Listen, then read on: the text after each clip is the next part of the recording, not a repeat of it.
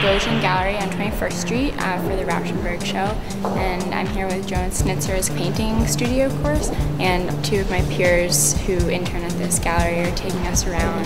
There's 60 pieces on display, which is the largest Rauschenberg retrospective. There are pieces starting from the beginning of his career up until 2007, the year before he died. We have his famous cardboard works and combine paintings. The works are from the Rauschenberg estate itself, so they are examples of Rauschenberg's finest moments, or at least the finest moments that Rauschenberg himself cared about.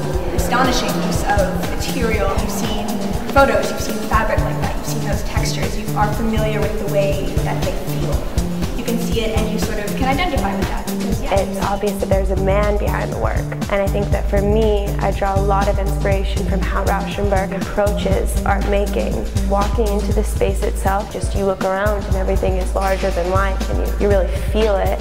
And it was also really inspiring having a Barnard alum invite us into the space. My name is Lisa Kim, Barnard College class of 1996, and I work for Gagosian Gallery, and I run the operations and exhibition production for this location.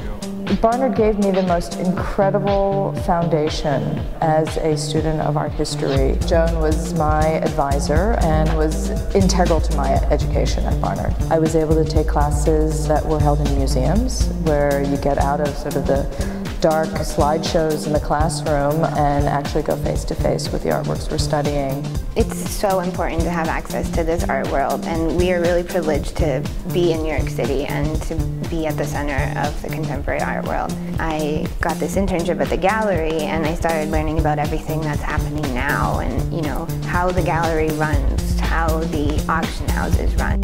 It really is amazing being able to be in a place where you're learning and you're actually doing, and to have this constant exposure to art, to culture, and to the internships and job possibilities that just being in New York allow for.